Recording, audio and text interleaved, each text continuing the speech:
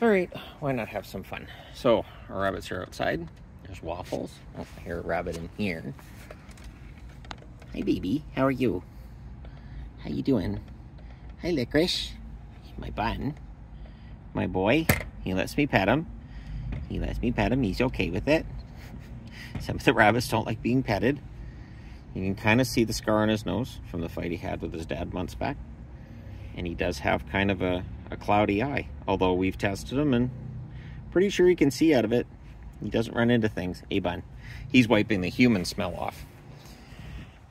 Over here, this loaf is Dandelion. That's the mother. There's Dandelion. Now, I intentionally don't mow this because the rabbits seem to really enjoy it. Not only that, the squirrels seem to enjoy it too. So, you know, there's that. Okay, now I'm into the tough to find rabbits. Nope, not in there. Yep, okay. Cinnabon Spot is in this tree. And you can't see her. She's basically invisible. And she won't come out. That's her spot. That's her favorite place to be in the world. So, when I bring her outside, that's where she usually is. But I can call her and she won't come. Normally she does. And then behind here,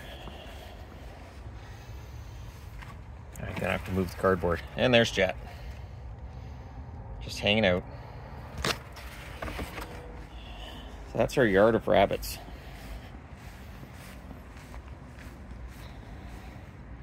Just I know I haven't done a video like this in a while for the channel. And after a night like tonight where Dallas didn't have their best game, it's nice to come out and hang out with rabbits.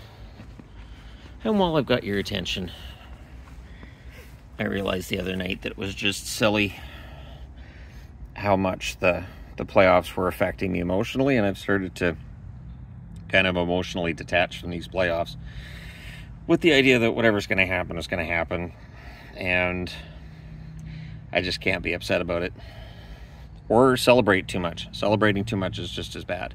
Hey, Licorice, he's getting fed up with being petted. He's kind of thinking about running off on me, or he knows what time of day it is and he's worried I'm going to try to bring him in the house. That look is, you're not going to bring me in the house, are you? But they're sweet rabbits. They all basically get along. I say basically because there are exceptions, but they're all girls except him.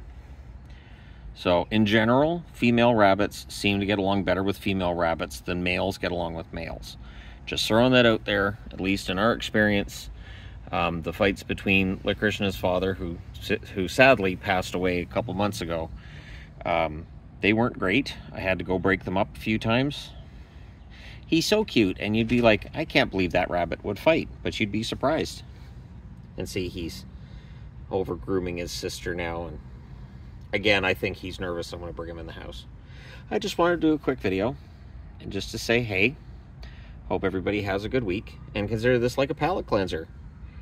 It's just a cute video with rabbits.